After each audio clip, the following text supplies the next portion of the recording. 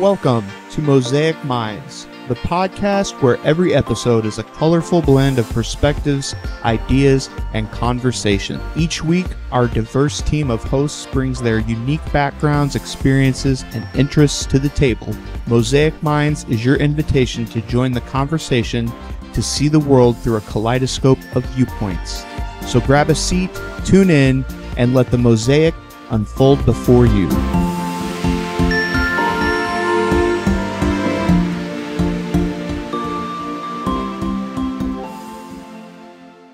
Welcome to Mosaic Minds podcast. So today we're joined by, you go by Matt or Matthew? Matt. Okay, so today we're joined by Matt Pace. He's a friend of Jason's. Jason knows him as a videographer for different pickleball games and events. So I'm going to go ahead and let Jason introduce him. Known Matt for a couple of years. You've actually played with us, and I know you filmed for the circuits. So talk to me a little bit about your experience maybe in the Louisville sports scene. Let's start there first. I know I always see you posting on like Louisville basketball games and stuff. What's kind of your favorite sports and things to do there in the Louisville area?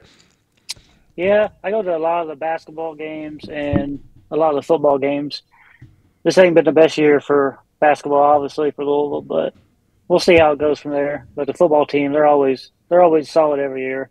I try and go to as many games as I can every year. Louisville's one of my favorite places to go, just kind of like as a mini vacation. I like the music scene and you know the just kind of like the foodie scene and all that. Do you get into any of that? Do you like what is it? Is it Fourth Street Live? Yeah, 4th Street Live and all that stuff. Yeah, I've been there some. It's not really for me. It's seems to be a lot of younger people that are really there to party, and it's not really my style, but a lot of people seem to enjoy it. That's how I pretend to stay, pretend to still be young, even though I'm not, Yeah. You didn't mention this, but do you ever go to the track just because you're right there in the big city, or is that just something you don't really, what's your opinion on the track? Yeah, I think I've been there twice. I went to the Derby once. It's fun, but it's not really my scene. There's a lot of people, and it's all right. 10-4. I make it through Louisville a lot. I got family in Lexington, Harrodsburg area, and Sylvisa specifically, another hour and a half up the road. So Louisville's kind of the halfway stopping point. I like to go over there across the Indiana side of the river and eat at a place called the Red Yeti. They got really good steaks in there at Jeffersonville, down in that area over by the Fisherman's Wharf area. Yep. So I've heard of it. I've not been there, but everybody says it's really good. Great pickleball scene, kind of transitioning into the bulk of our interview there. Great pickleball scene there at Tom Sawyer. That's a great event or tournament area there. Where do you primarily play around the city of Louisville? Tom Sawyer usually is the place for outdoors. Indoors, there's the place called Pickleball Euphoria at Springhurst Tennis Center. They kind of converted a bunch of tennis courts into pickleball courts. They have 10 indoor courts. I actually played there yesterday in a tournament, so it's getting bigger and bigger every year around here. Yeah, I think it's amazing to see the growth. I know Nick and I are currently in Greenwood. They recently put up 15 additional courts to the 8 they already had. They're in Plainfield, another 15 miles from here. They put up another 8 courts, so we got about 16 courts within a half mile. So what kind of got you into starting the sport? I think probably 7-8 years ago, one of my buddies, he found it somehow. I don't know how, maybe the newspaper, somebody advertised it at a local church, and he went to it, and then a couple of days later he said, "You should come try it." And we went and tried it, and from there just kind of kept going. But I started playing before it was even really popular or banging like it is now. Now, Matt, which one came first? Was it your video, like your videography, or pickleball? No, the pickleball was first because they didn't really start doing like filming pro pickleball till about right around COVID time, or after COVID is when it really blew up. So you kind of got into filming after you got into pickleball. Do you do any other kind of filming of any other sport or any other event, or just pretty much strictly pickleball? No, it's just pickleball. It's just a company. I was at a tournament one time, and they were looking for people to run a camera, and my roommate did it first, and then the next tournament I joined in, and we just kind of went from there. We've been doing it for probably almost 3 years now. That's cool. Did you play any other sports, like maybe in high school, that kind of led to an athletic background, or did you just kind of pick up pickleball as the first sport you ever played? Man, no, I I was a runner, so I did track, cross country, that kind of stuff. I'd never played like recreational basketball, stuff like that, but never anything serious. I was a basketball and baseball player. What's cool about pickleball to me is I think people take it too lightly as far as the calories that you're burning. I think you would agree with me if you're playing 3 or 4 hours on a Saturday morning or whenever you play, even at night, man, you got to rehydrate. You got to re-up your caloric intake just to keep that. So what similarities do you feel like in training for pickleball is there in training and being an elite runner? Oh yeah, you gotta really do your a lot of hydration a couple days before. Stay hydrated is the biggest part. Like before a tournament, you need to hydrate a couple days. Outside 90-degree weather playing for 4 hours is rough. So it's all about just training. Like endurance is big in pickleball just as much as it is running. So I've got to ask, just for not only for Matt but also for anyone else that's going to be watching this. But Jason, what are you wearing on your head? I'm actually wearing in Indiana, Matt, I know you know this, but some days it's 80, some days it's 25 right now. But I'm actually wearing a fur hat. Just to throw a little style and flair into it since we're live a little bit. Is that chinchilla or? Basically, yeah. Right on. New hairstyle there. Hey, so got a question for you. When you're training and when you're training and going to tournaments, what is your preparation like for the filming side of it? Like, walk us through what that looks like on a maybe 2 days before the tournament, day of tournament, travel home and things. I mean, it's not really that bad. I don't think. Like, I usually will work my regular job the day of, like the day before. I'll work and I'll fly out that night and start filming the next morning. But we get there about 2 hours before filming even starts, and then we're there 2 hours after. So it turns out to be 12, 13-hour days filming. Now, is this something that you could see yourself eventually doing full time? Like, I know you said you have a regular job, but is this something that could potentially blossom out into all you do? It would be something I would do, but I don't know. It's getting harder because pickleball is blowing up so much that I think eventually it's going to be taken over by bigger and bigger companies. Because I work like for networks Boxcar Production, and it's just a small, like one person, he owns it, and they right now the tennis channel does a lot of the pickleball for the PPA events, and we've been doing the major league pickleball events mainly. Okay, Boxcar Production, are they looking for any more videographers? I don't know, maybe. You never know. I'm sure me and Jason be down. Hey, Matt, real quick, what is your 9 to 5? I know you casually through pickleball, but I never really got to know you more on a personal level. What do you do 9 to 5, if you will? Yeah, it's nothing major. I work at a place called Brindley Hartley in Jeffersonville, and it's we make lawn care equipment products like lawn spreaders, aerator spreaders, stuff like that. And I basically run like a Cincinnati laser machine that I cut parts out of, like up to 3/4 inch steel and stuff like that. So nothing too major. Interesting. So did they kind of work with you on your schedule, or do you just work a normal schedule and kind of retrofit your travel schedule around work? Yeah, I just work and then I'll use vacation time to take off, because usually it's like a Wednesday through Sunday is usually about a tournament schedule is what I would go and film for. I think the interesting thing for me would be in that I've played in events not of that stature. I've played in local events and a few national events. I mean, I played in a regional tournament. I don't compete in his tournaments as much, as you probably understand and know, but I do a lot of fishing tournaments. So unfortunately, I split my time between fishing and pickleball, which is tough. I'll just leave it at that. But what experience have you had maybe next to the elite in the game, or maybe things that you've picked up, even though you're running a camera? What are you seeing? What are you kind of implementing into your game that you maybe see on a casual weekend at said city? Oh yeah, I watch it because I'll have one eye on my camera, one eye on the court watching it, because it's hard. Because if I'm not filming, I'm usually at home watching it. So I love the job to do it. So I pick up a lot of tips and just watch how they play and try and implement it in my game. I think it helps. That's something for any new people. They can just go out and watch pickleball film on YouTube and get better. So when you because I'm interested in videography, photography, all that kind of stuff. I'm just a big nerd when it comes to electronics and all that stuff. But when you're videoing this, like, how do you? I imagine you try to capture like the essence of the game, right? Like some cool shots. Yep. I don't think you probably don't just stand there, right? So do you try to like kind of get down, like see some of the digs and that sort of thing whenever you're videoing? Well, we have what's called low boy cameras, so they're lower to the ground. So we sit normally in a swivel chair or something, and we're catching usually the camera I run's catching one side of the court. So I'm trying to catch mainly the reactions after the point's over with when they're showing the expression of them winning or losing. Sometimes we can get some cool stuff of people hitting their paddles on the ground or hitting the ball out or something. I mean, we just try and catch all the emotion for replays, basically. That makes sense. So there's probably what, like 3-4 cameras on the game when it's going on? No, normally boxcar we have like 9 total cameras. Oh, wow. including we have a bunch of we have probably the best replay system. You'll just have, if you ever have a chance, just go out and check out MLP boxcar stuff, and we have the best replays you'll see, because we have a line replay on every single line. MLP, you said? Yeah, any of the MLPs from last year. We haven't done any this year because it's been crazy, but like MLP Atlanta last year, you'll just see, like when we have to do a replay, we can see that ball hit the line when PPA still hasn't gotten there yet.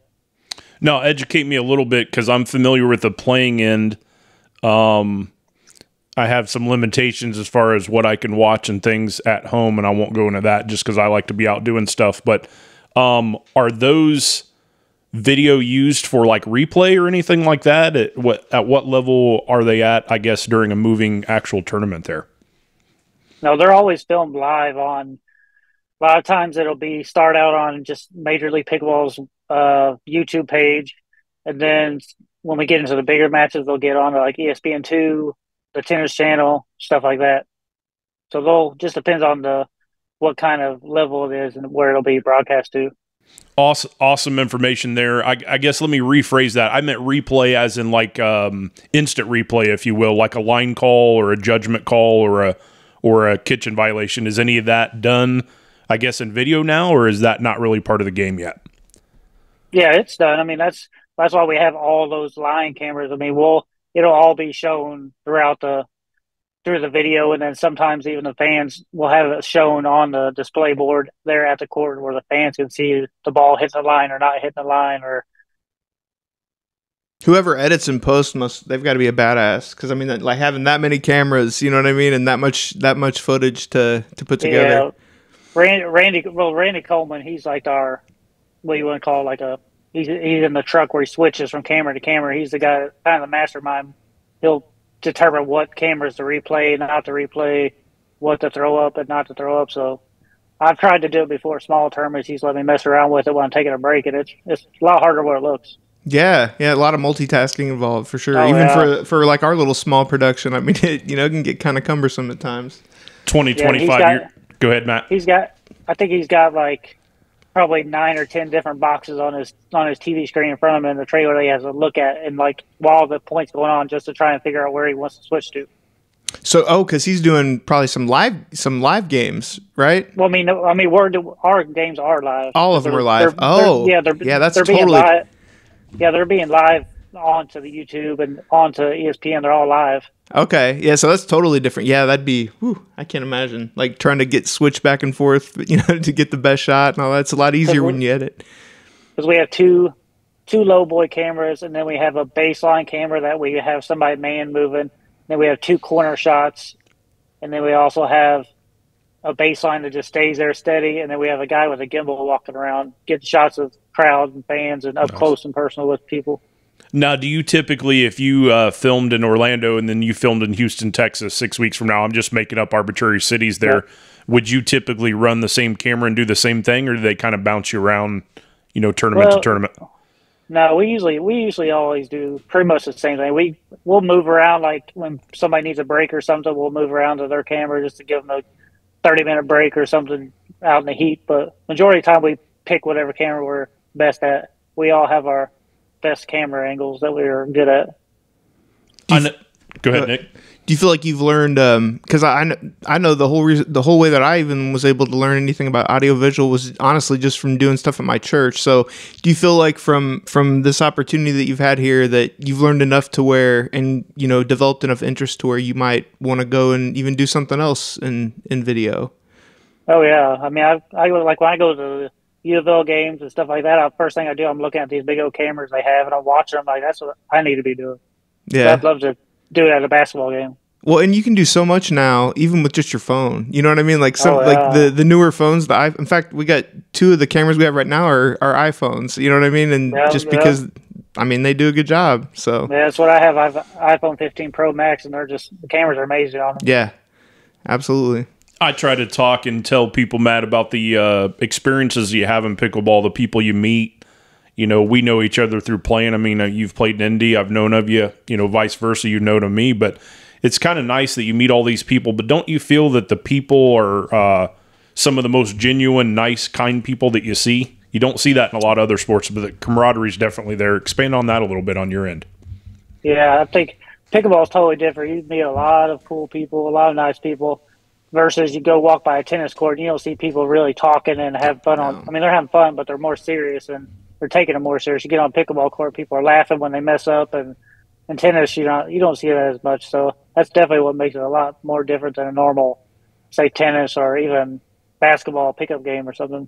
I was amazed the first time that Jason took me and my kids the first time that I ever played, and I was amazed at the diversity of the players. Everyone from in their 20s to their 70s.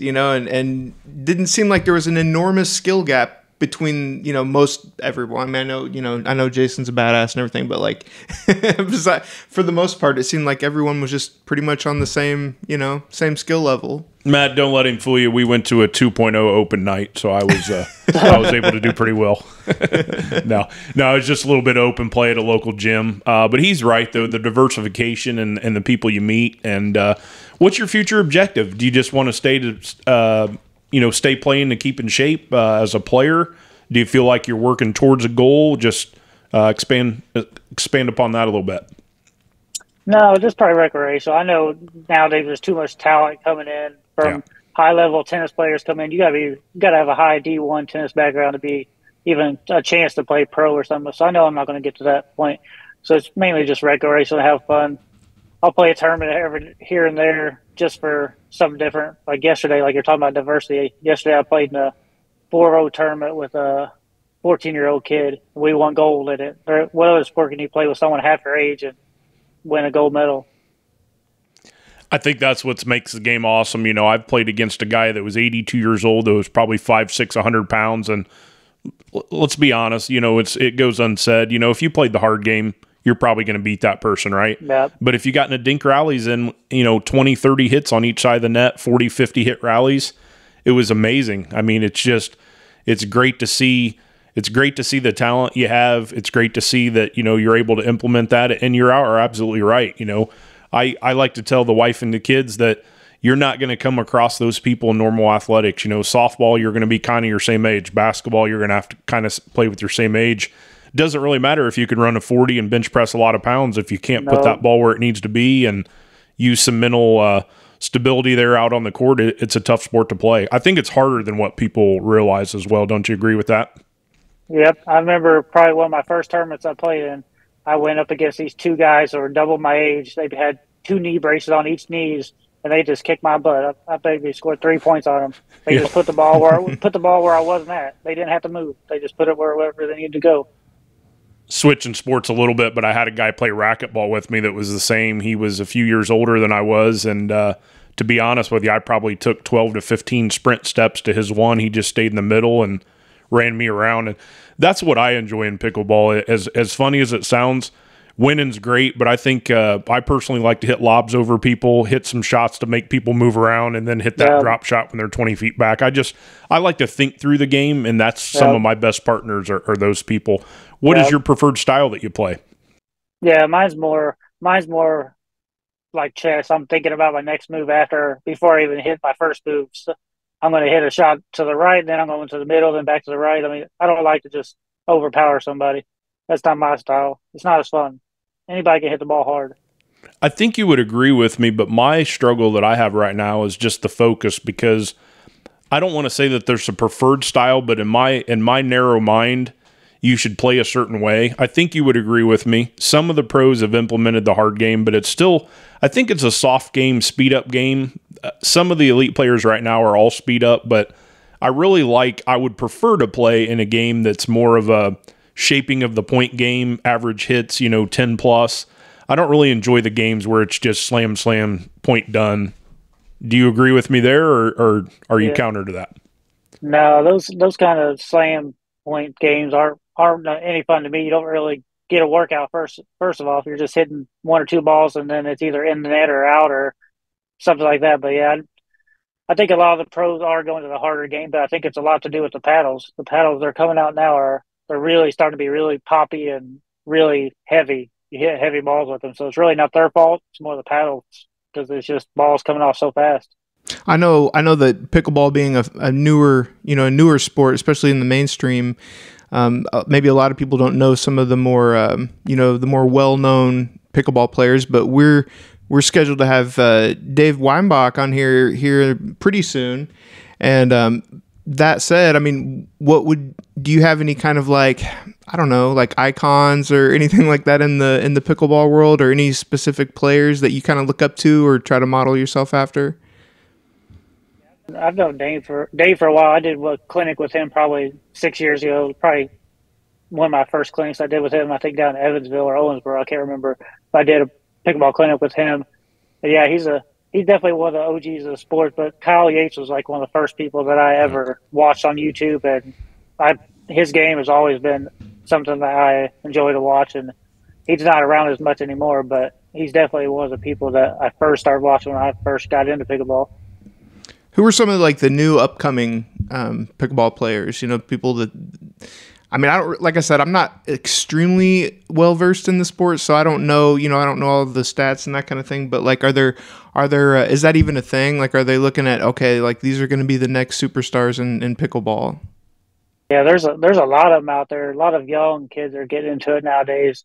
Like there was a guy before COVID hit that I was supposed to play with in two or three tournaments. COVID hit, they canceled a lot of tournaments, and then we never got to play. We were going to play 4 or 5 events. His name is Wyatt Stone. Now he plays on the Pro Tour and has won some gold medals on the Pro Tour, and that's all he plays now is pro. So he's one of the people that was talked about, but there's a bunch of young kids that all are saying the next Ben Johns, which is the #1 player in the world. They're popping out from everywhere. Matt, let's pull away from pickleball just for a minute. What do you do away from pickleball? Maybe it can be whatever it is, but what do you typically do? Like if you don't have pickleball, maybe playing or filming for the next X amount of time, what are you doing during that time to fill your time? Not a lot, really. I mean, pickleball fills up a lot of time. I have people asking me all the time to play, and when it's nice, that's pretty much what I do. But other than that, stuff around the house. I have a couple dogs, and I used to play ultimate frisbee. I don't play that as much anymore. I play a little golf here and there, but other than that, not a lot really. Ultimate frisbee is a fun event. I was fishing one time, and there was a group of about 20 guys playing, and they were about 20 years younger than me. And I've been around sports my whole life, and I don't claim to be overly athletic, but everybody likes to brag on themselves, but I rarely pick up a sport that I can't at least play, right? No. And that was just phenomenal, running 20, 30 yards down. And it's so weird how that frisbee just gets in kind of the jet streams and can kind of go up and down, not just a straight line throw. So that was it was impressive. That was way harder than I thought, because just looking at it didn't look hard, but you're tired after about 15 minutes if you're not careful. It's just like playing soccer, except you're using a frisbee instead of a soccer ball. You're just sprinting the whole time. I did it for like 2 years before I found pickleball. I'd played 2 or 3 nights a week. My legs were always sore. Either one of you guys ever do frisbee golf or disc golf? I have. That's actually really cool. Yeah. That's much easier on your body, but it's still hard too. Yeah. Well, trying to get, because anybody can throw like a regular frisbee, but like those different, those drivers and the irons and everything like that, that's nuts. I just use the same one. I don't even know. Okay. That's what I do. Have maybe 2, you throw one in the weeds and you can't find it. So I can't have a big bag. And some of the guys. Go ahead. I don't see it. I don't see a difference between the all. I know they're different weights, but other than that, it ain't gonna help my game anymore. Guys have the roller bags with 12, but just Yeah. like you though, I mean, I almost guarantee, I don't even need to ask you, I guarantee you got more than one paddle in your bag. You know, you got. Yeah, You get. I keep a couple in my bag, but I probably have 10 at home. Yep, exactly. Hey, so I'm going to be a little selfish with this next question. We want to be mindful of your time as well, but I'm going into Louisville for the weekend, man. Give me a couple places to eat. Give me a couple pieces to see. Maybe in the town that's kind of off the beaten path. Not really looking for anything commercialized. Looking for more. Yep. Hey, a local XYZ kind of point me in the right direction there. Yeah, you can't go wrong with really either in the Highlands or Barstown Road. They have a bunch of hole-in-the-wall restaurants, bars, you name it, they have it. There's a bunch of places I still haven't ate there, but like on a good place if you like chicken is the Eagle. It's on Barstown Road. It's a great place to eat. And then there's stuff downtown, but it's more touristy and local. Like the pub under the bridge is right by the Yum Center. I've heard good things about, but Barstown Road you can't go wrong with. You'll find all kinds of mom and pop places you won't find anywhere else. Is that like the art district? 'Cause I remember when the last time I went down there, we literally Googled what is the art district in downtown Louisville, and so I forget what it was called, but yeah, they had like bands playing outside on the sidewalk, and then there was a lot of those walk-in open bars, you know, like where there wasn't, they didn't have a wall in the front or whatever, and you can just go in and sit down. Yeah, that's probably at Barstown Road. Okay. Yeah, it's an interesting city. Like I said, there's that used to always be the exciting part when I'd travel down to Kentucky as a young guy. You know, we'd go to Kentucky 4 or 5 times a year, so we always went right over that bridge. At that time, the Yum Center wasn't there. You know, this was 30 years ago, 25 years ago, somewhere in there. So it's always a good city. It's good to live there. Indianapolis has got a lot to offer because we can go in multiple directions. You know, we got baseball, basketball, football, you know, right within a I'm a Hoosiers fan, so I'm 45 minutes away from that. So, yeah, Louisville will be on the upswing. They're never going to stay quiet, if you will, in basketball, in my opinion. They're always going to, get recalibrated and head in the right direction. Yeah, we should. I think we're going in the right direction. He seems like he's going to be a good coach that we got now, but we'll see. We thought that about Kenny Payne too. Yeah, real quick, just going back to pickleball. What do you think it is that's causing? What is it about pickleball that's causing it to grow as fast as it is? Because I had never even heard of it until maybe a year and a half, 2 years ago, and now it's just so mainstream. Like you hear about it, even Hollywood, and like everyone's playing it. So like, what do you think it is about it that's causing it to explode as fast as it is? I just think it's because it's so easy. What sport can you go and start right away, and you can, once you play for an hour, you already know how to play it. You could be pretty good at it after about an hour. Like basketball, you can't just take a 7-year-old out and play basketball in a pickup game and do well. Pickleball, you can get a 7-year-old with a 70-year-old on the same team and still have fun and be competitive. So I think it's just how easy it is and how fun and interactive it is for the whole family, and all the family, something they can do together. For someone that's never played before that would want to get started, and maybe they're a little intimidated just because it's something out of their element, like what would you recommend they do? Where should they go, or who should they contact, and what equipment, that kind of thing? I would say like go onto YouTube and search pickleball up and just see what it's all about. You can look at a lot of instructional videos on there. There's so many out there. Start there, and then look up your local pickleball courts and go out there and talk to people.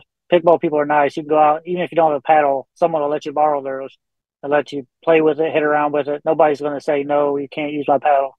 Most of the time, people are going to be very helpful, and we all started there. I've helped out many of people by handing them a paddle and saying, here, try, and then they get hooked. I'll leave you with this, Matt. My pickleball karma came from a guy named Eric, man. I look at him as a mentor. He's just very you played with him there in the hideout there in Indianapolis. Yeah. Left-handed guy. And just fundamental and just very nice. And he's always taught me, I think when I started playing about 8 years ago, is he always taught me to try to give more to the sport than what you take away from the sport. And I think both of us really do that because, you're filming to show other people. You've been kind enough to go to clinics. You've taught people to play. And I think, I want to shake your virtual hand on that because I think if we're giving back to the generation, you've played with some young men. I've played with some young men and young ladies. I've played with some very old people, you know, that can't move around or can't do anything in the gym, but they love to play pickleball just playing around. So it's a great sport. Horizons are growing, and continue to do what you do. And this has been very natural for us, man. Exciting to always talk pickleball. You're doing some good things. If you ever need us, let us know. And we'd be happy to have you back on. If you ever have any guests that would benefit from, you know, kind of putting out their personal platform, have at it, and hope to see you on the court soon. Yeah. Besides Boxcar Productions, what is there? Where can people find you? Like, if you want them, is there any place you want to Instagram or, you know, anything like that you're on that you would want anyone to? No, just typically Facebook is about all I use. My Instagram I don't really use too much, but they can search me up on my Facebook page. Just search by full name. Other than that, that's primarily the primary way. Okay. Any Louisville pickleball social medias, I'm usually somewhere on there to where I see comments and stuff. Okay, so Boxcar Productions, though, that's where if someone wanted to get, I mean, is it the kind of place that anyone can call and get them to film a pickleball, whatever? Like, let's say there's a family reunion, then they're going to do some kind of like hardcore pickleball, like, you know, let's smash Uncle Fester into the wall. Would they do something like that? They might. I'm not sure. I mean, our production's pretty high, so it may be a little pricey for something like that. But they've mainly only really done pro events. But I'm sure the guy that owns it's not. He would always look into it and throw out some numbers. Okay. Great. Well, thanks, man. We really appreciate you coming on. Maybe we can have you on again sometime. Maybe we can even see each other on the pickleball court sometime. Yep. I'm sure I'll be around somewhere. Right on. I appreciate it, man. Get some strong overheads and win some games, man. Yeah. All right. Thanks. Take care. Thank you.